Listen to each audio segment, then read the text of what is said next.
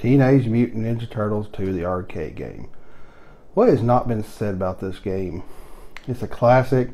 It's based off of an arcade game that we all loved from childhood. And, well, I'm going to take a look at this game and see, does this really hold up to the test of time? Or has everything we've been thought about this game been through rose-colored glasses? Let's take a look. So what is up with this name? Teenage Mutant Ninja Turtles 2, the arcade game? I mean, is this the second game that's also an arcade game, or is this an arcade game? Well, you remember this was published by Ultra. Ultra was part of Konami, and the reason why they published also underneath this name is that, well, Nintendo had limitations to how many games you could publish per year, so they decided to create Ultra, which was part of Konami. And the reason why it's number 2, if people simply forget, is this bad boy, Teenage Mutant Ninja Turtles by Ultra, and it just was the original game. This is infamous for its difficulty, and this is not the best copy. I didn't own this as a kid. I picked this up at a pawn shop, but unlike this one, the second one, I own this one. This is my copy from my childhood. I even got the awesome instruction manual. Oh, look. There's a valuable Pizza Hut coupon on the back. I wonder if I could... Oh. Yeah. I think I'm kind of late, December 1991. But, oh well. I didn't ever redeem this or even turned around and, you know, tried to sully the instruction manual because I wanted to keep this game. And if we talk about Ultra, let's take a look at some of the things that came from Ultra. Here's the nice poster. It came with Snake's Revenge, Mission Impossible, Silent Service, Kings of the Beach, Cubert, Gyrus, and on the back, oh yeah, Skate or Die, Defender of the Crown, the original Metal Gear, and there's the Teenage Mutant Ninja Turtles we all know and love. So there's where the name comes from. That's why it's kind of confusing and why it's kind of titled second game, but it's the arcade game. So let's take a look at what this game really looked like on the Nintendo Entertainment System and compare it to the arcade game and see how it fared. When I first plugged this game in as a kid, I wasn't sure what I was going to get from the arcade game, and when I saw this first intro, I was very delighted, very happy. When I started fighting right here, first level, you got to see all this cool fire below, and sure, it's not the arcade, but it was really nice for the NES to be able to do this, and Konami/Ultra really did a great job. You get to see there's not as many enemies on the screen at once, but it's still really fun. Fluid game. Looks really good, and if you see at their top, there's limited to 2 players. At least they got 2 players in this. I mean, the first Double Dragon only had 1 player.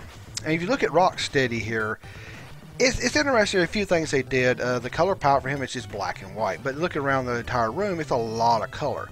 So you'll see this here a bit soon when we show Bebop, but still for the graphics, the NES, Rocksteady is a big character. There's a lot of big sprites on the screen, and it's a really, really nice representation of the arcade game.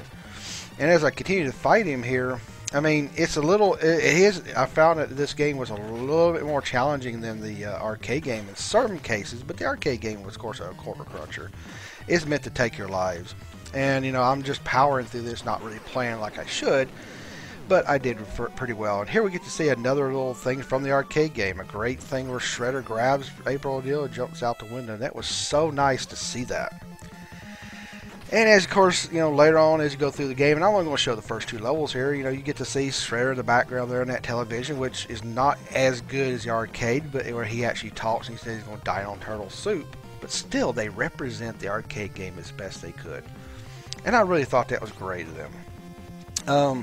You know, you get to see all the little nuances here where people popping up out of the manholes, and it really is great to see that there's enough attention to detail to where it came through on the later version of the game, the third game on the NES, which I didn't get around to playing. And of course, then when they brought out Turtles in Time, it was great. So here we get to see Bebop, and right before Bebop here, And you know, you see some of the color palettes. Even that car is pretty much a monochrome. Not monochrome. It's really just two grays and whites. And when Bebop comes down, you'll see he has two colors really.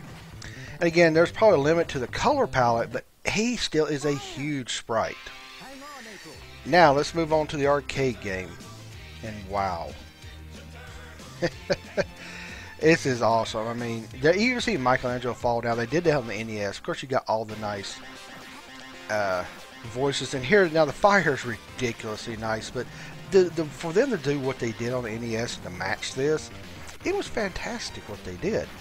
And you know, it just goes to show you that there's a lot of love put into that translation. And I tell you, I do play a little bit longer in the arcade game because it is the classic I really loved, even though I of course love the NES version. You know, and I do think that one thing they miss is the comboing system here. And I'm going to, like you see there, I can combo somebody. And I'm not going to rag on it too much. I will explain it here after we get done watching this gameplay. But that's one thing they did change in the home version. Like right there, that's a good little combo you can just do. You really can't do that in the NES. You hit somebody, you have to back away, hit them again, or just jump kick. That really threw me off as a kid. But here we get to see the Rocksteady fight in all its glory. And you get to see all the nice talking. And he is not monochrome, but really the size and the aspect ratio of everything compared to the NES version, the NES did a really good job. I really am, you know, really impressed with it. And right there I had a PC freeze, a good old antivirus scan kicked in. And of course we get to see now the arcade version of Shredder jumping out the window, which is fantastic. But still, what we saw in NES was a great and faithful representation. And we see, you know, level 2 with going toward the fight of Bebop. It's still, you know, it's a nicer, better looking version, of course, being the arcade, but the NES version really did well representing the arcade game. So good hats off to Konami / Ultra for doing what they did. And of course, we're coming up here on the Bebop fight, so we'll get to see good old Bebop here. And like I said before, you know, the color palettes were limited on the NES, and whoop, I did not do very well there. So, you know, here comes Bebop, and we get to see more of the talking. I like to, yeah, it's just, that's funny as hell. You just couldn't do that on the NES.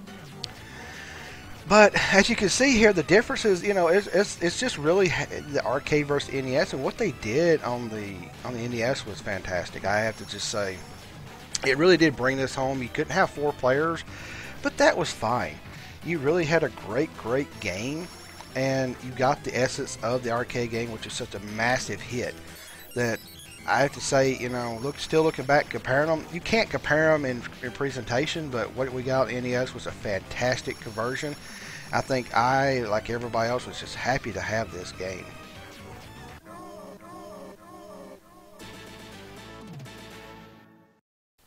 From the fantastic cabinet art with the real-life April O'Neil and the Turtles coming right at us, this really brought us into the arcade, and when you got to see that 4-player cabinet, man, you know you're in for a great game. This is why it's one of the greatest classic arcade games ever. Well, that was a great trip down memory lane. I've had a lot of fun doing this video. I got the idea of talking on Game Ramblings, which is right here. You should watch us, Game Ramblings with Cyrus Martin and I. And we was talking about he's going to do a video on the original one, which I put back in my shelf, and I was going to do a video on this one. You know, there's a lot of good memories with this game. For me, actually getting to look at the box when I couldn't, you know, my parents hadn't got it for me yet. You could ask the people around the counter in Walmarts to give it to you. There weren't really cases, at least in my area about then. And I stared at this box and I stared at the back of it. And then when I finally got it, I remember just not tearing into it, but just poring over every inch of this box until I got home, and I loved every bit of it. Though, like I said at the beginning of this video, I said, can this game stand the test of time? Are we looking at it through rose-colored glasses? And, you know, as the picky old gamer, I was actually picky as a kid. There's a couple things that nitpick about this version compared to the arcade.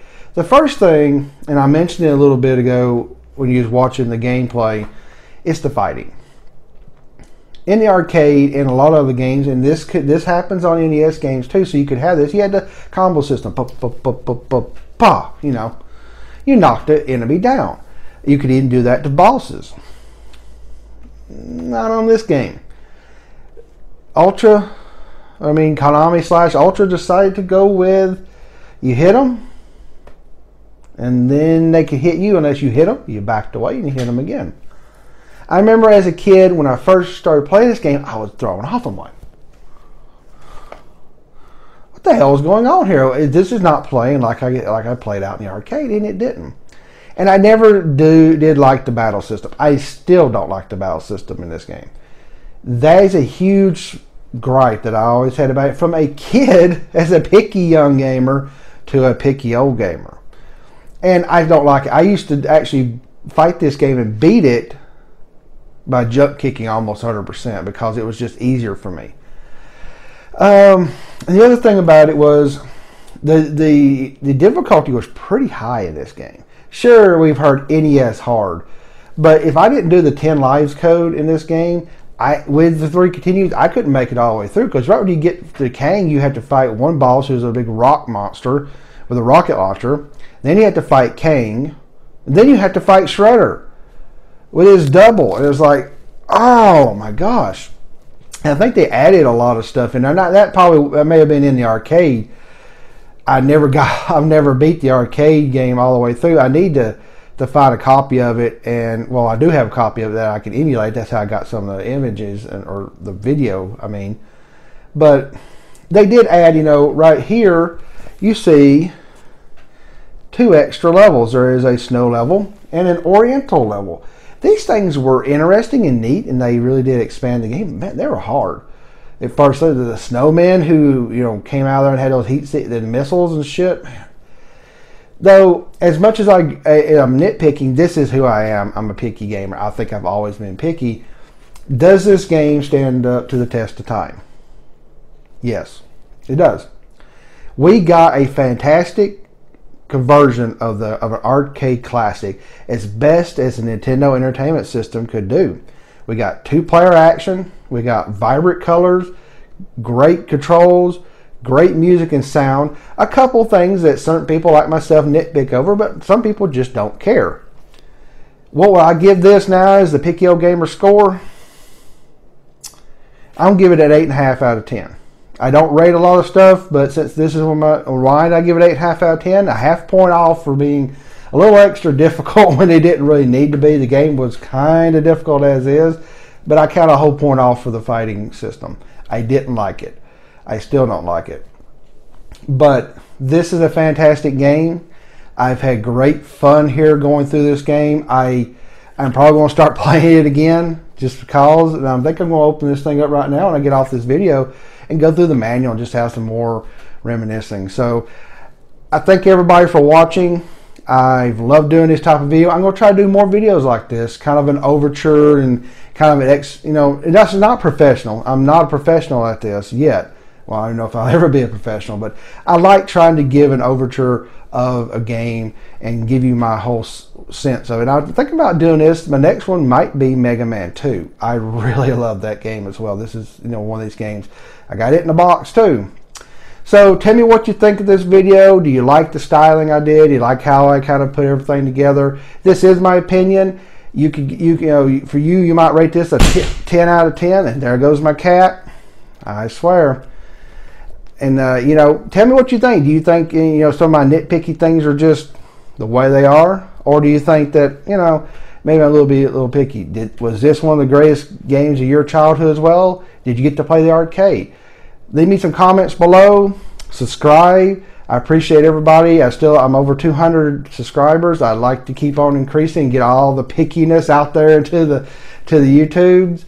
But I do appreciate and love everybody who subscribes to me and shares my videos. Follow me here on YouTube, Facebook, Twitch, Twitter, and crosshairtv.com. And skirmishfrogs.com. This is going on skirmishfrogs.com because it's retro.